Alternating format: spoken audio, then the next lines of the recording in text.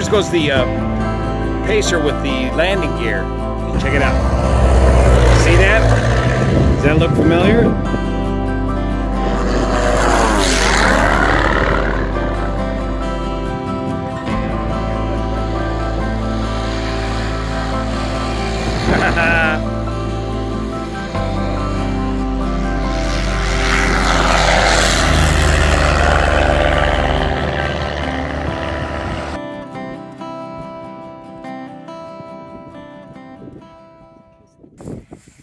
What'd you kids think of that? That was really fun. That was real fun. Good. You won't forget that anytime soon. I see, yeah, it's going now. It's going now? Yeah, it's going now. Fire the cameraman. No, what did I say? I forgot what I was saying. Grassroots aviation. Yeah, that's right. Top secret location. We're here at a top secret location in the Central Valley of California for a genuine grassroots tail dragger fly-in on a genuine grass airstrip here. About over 50 aircraft showed up, invitation only. Grassroots aviation is alive and well here in California. Let me take you a little tour around and show you some of these neat and unusual aircraft that showed up here today. We came down with James in the Ercoupe. He tagged along today. There's that amazing windsock Cessna 170 right over there that the kids play on. It failed out. Can you ride this inside of here? Can you sit in these seats? Yeah. Do those controls move? Wow. And how do you spin this around? By pushing on the ladder? Yeah. Okay. Or you can just push it around by when you're up here. Or the wind pushes it around too, huh? Yeah, the wind also pushes it around. Wow. They've got a great camping area for camping out overnight right back here. There's a BC-12 Taylorcraft, and the airstrip's over behind here, and the aircraft stretch all the way around from behind the hangar here to the front of the airstrip. So what's that? Looks like an RV-8, an Aronca Champ, Cessna 182, another Champ. Is that a Bearhawk, the blue one right there? What else have we got? Another RV-8. Taylorcraft, I think you call it the F100 model with the big engine. The 0200, a late model Taylorcraft. Another Taylorcraft, and that's what this fly-in started out as originally, was a Taylorcraft fly-in. And now the owners just do this once a year and open it up to all their friends.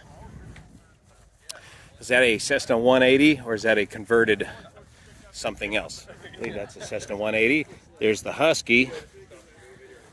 Hang on, we gotta go look at something inside this hangar over here. Here comes a biplane. This is a Slepchev Storch designed out of Australia, a maybe 3/4 scale or so version of the original Fiesler Storch with a Rotax powered engine. Interesting story, the owner picked this up in Fallon, Nevada from the airport authority there as the previous owner had passed away and quit paying on the airplane. So he picked it up very reasonable and finished it out to this beautiful condition that you see today. Slepchev Storch.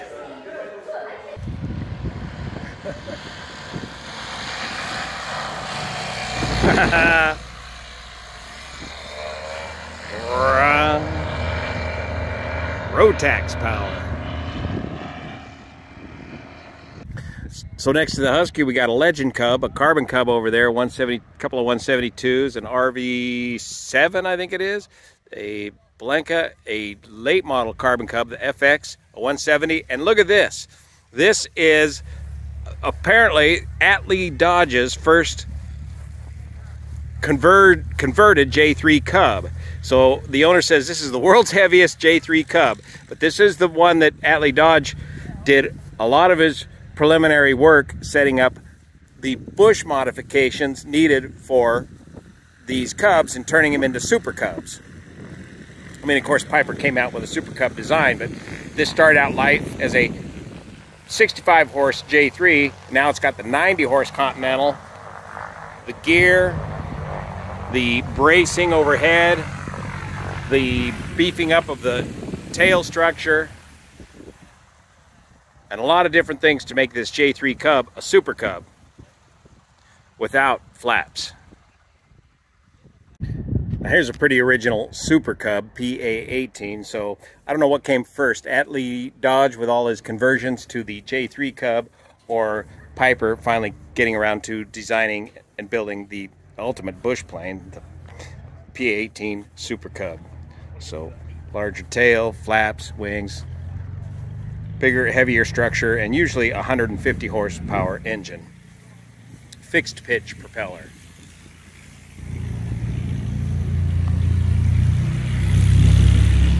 Good in that? Yep. It's a brand new Carbon Cub FX3, man. Georgetown. Yeah. Yeah, you're the guy that does the GoPro mounts, right? Right. Yeah, camera mounts. Look at that, it's beautiful. Thanks for coming down, man. Oh, good to see you, Juan. We got to come do a tour of your shop in Georgetown. Yeah, that'd be fun.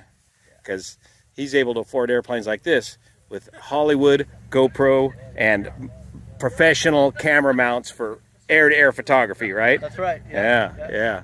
You won't believe the mounts he's got built up. Now there's a proper grass strip airplane. A Luscombe. Is that an 8A? Which one is that? Where's your Luscombe? Yeah, where's mine? I should have brought it. Prettier than mine. It'd have been more appropriate for here. Yeah, now that I've seen this place for the first time with the Husky, I'll bring the Luscombe next time. Plenty of room. Now this is a rare bird. This started out life as a Republic CB, but now it's known as a twin B with twin 180 horse Lycoming engines. Is that what it's got on it now? I think so, yeah. So the CB, of course, an amphibious aircraft, started out life with a big 6-cylinder Franklin noisy pusher engine in it. And then just a handful of these still survive today that are converted to the twin B with the Lycoming engines. And as it flew in here, I noticed, the first thing I noticed is sure is a lot quieter than the old CB model. Come in and out through there. The overhead controls. Retractable gear, of course, is what makes it amphibious. Where the fuselage is the hull.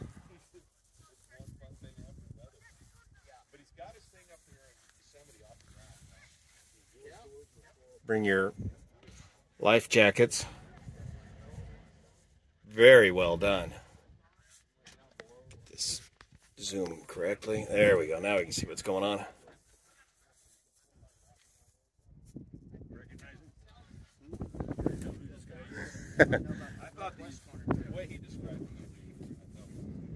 Here's the owner of the Twin B. You say you know of just 2 of them flying today? Yeah. And I trained one of the guys. He's up in Seattle. The other one's back on the East Coast. Those are the 180 horse Lycoming engines? Yes. Carbureted? Injected. Okay, IO 360, so 200 apiece. Nope, 180s. They're parallel valves. Oh, gotcha. 180 injected. Do you got feathering props on those? Yes. Okay, good. And then when they did the conversion, they got their own type certificate? That's correct. It's no longer a Republic CB. Really? STC. It's its own new type certificate called a Stoll UC1. We call it a Twin B now. Wow. We made 23 of them. Wow. That's a rare machine. Yeah. And it looks like you're still operating off of water. That's right. From time to time. Do training up in the hills, yeah. Good. All right. Well, thanks for bringing it out. Sure. Super rare Twin B.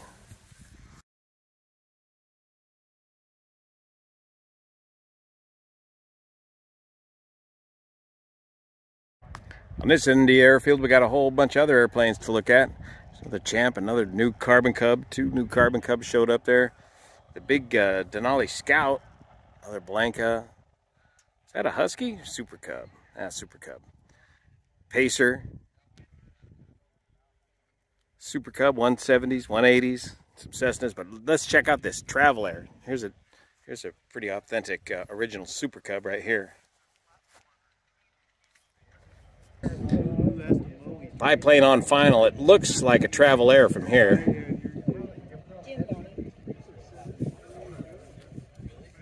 Jerry. How you doing, Jerry? How have you been? I think he did meet you. Oh yeah, I met you a few times. Okay. But it was way back. You know, everybody. Beautiful. Remember when you gave me that ride? Yeah. I just met you. I've been to Jerkcraft. Okay. And well, yeah. Okay, now I remember. Yeah. Look at that. Rare rides. Wow. Old Blue Coastal Air Tours, Travel Air.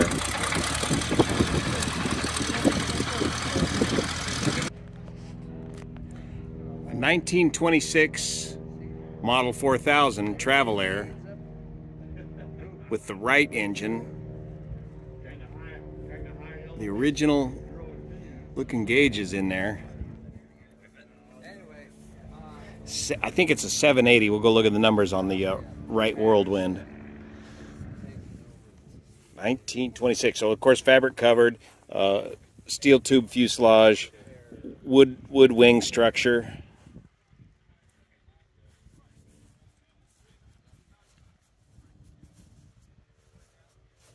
She's been giving rides for a while. Got a few patches on there. The yeah, here's the aileron. Travelers have these distinctive, what they called elephant ears on the ailerons, which gives them that aerodynamic balancing of the control surface. Same thing on the rudder, but they don't have it on the elevator. These old Firestone wheels, tires, wheels. What they got for brakes there? Looks like they've upgraded to some form of hydraulic brake. Bungee landing gear shock absorbers. Oh, there goes the Pacer with the landing gear. Did you see that landing gear on the Pacer? It's the bogey style landing gear. Before they invented Tundra wheels, they started with 2 sets of wheels on the landing gear to try to get a lighter footprint so you can go in muddier conditions. And apparently, that's the patent.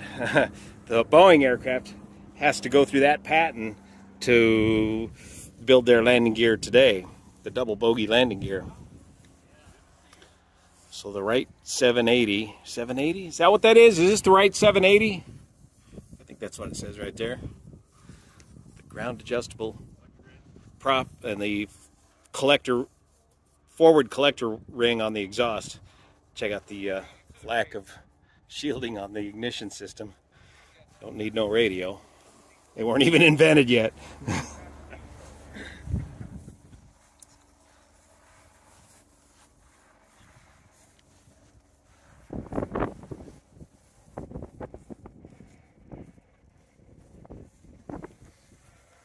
Flying wires and landing wires. The arrow to keep them all straight and from flapping around.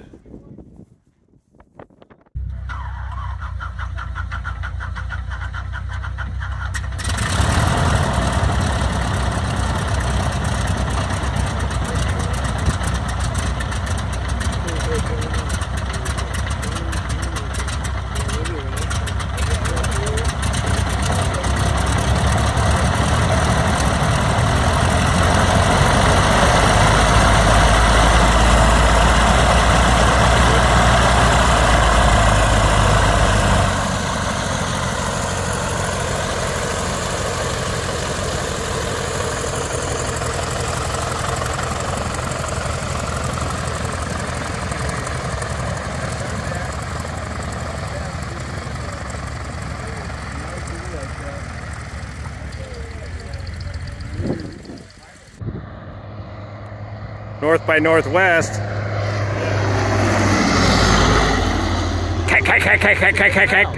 a good sound. Yeah. Yes, we're going. We're recording? Yep. All right, now here's an airplane that's near and dear to my heart, a home-built experimental aircraft known as a Pete and Pole air camper. You can build these aircraft really inexpensively in your garage. They're all wood construction. Typically, well, originally they had a Model A engine in them, and now they've been modernized with the A65 Continental engine. From the 1940s? Well, the design I think came out in the, design I think came out in the modern, 30s. yeah. And this one still has the spoke wheels, so let me show you around here. This one is cool. It's like an SE5. It kind of looks like an SE5 paint scheme, huh? Which is very clever. So I think it was Bernie Pete and Pole came up with the design. And the one that I had was known as a Grega N1 with the 65 horse Continental. So you.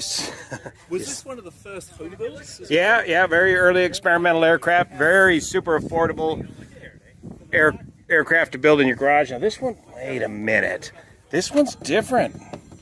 This does not have the wood structure of a typical Pete pole.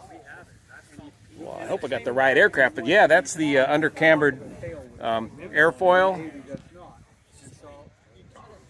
So the original spoke wheels with the covered hubcaps, the latest in suspension, and check out the wheel brakes, the latest in braking technology, bicycle stuff, made it really affordable. A65 Continental. It really flies and handles like an antique airplane. It's got a ton of adverse yaw, and as I remembered in mine, that you'd start the bank and nothing would happen, then all of a sudden it would turn or it would bank significantly. Pete and pole air camper. Check out all the struts and wires holding the tail together. So I probably flew mine for about 100 hours or so. Okay, I found the owner of the Pete and pole. The one thing I noticed was this is not a wood fuselage on this one. This one's got a chromoly fuselage and a chromoly tail section. Okay. Kind of nice. And this part of the airplane's a little different too. Maybe a little more rollover protection if you it doesn't have brakes, so I don't have to really worry too much about flipping it over. But. Yeah, yeah. I saw your latest in brakes. Oh, this is cool. Man, mine was impossible to get into without having a little door like that in the front. I see why guys like. You'd like to cut them out. It's kind of it's a real trick to get in and out of the back of this thing. But, yeah. And where do you keep this one? Woodlake, California. All right. Well, thanks for bringing her down. That I own it with. His name's Isaac Warner, and we're both Luscombe guys too. So, good. Yeah. See, you got to be a special kind of nut to yeah, we're a little nutty, I guess. enjoy something like a Pete and pole. I got a 2-hour flight getting home. It's not very far, but it's gonna take a while. Yeah. Feet in the open cockpit.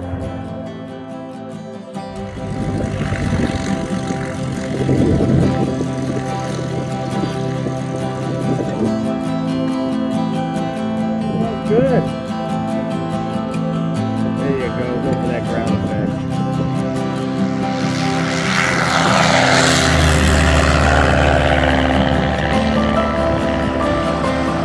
Now there's some performance.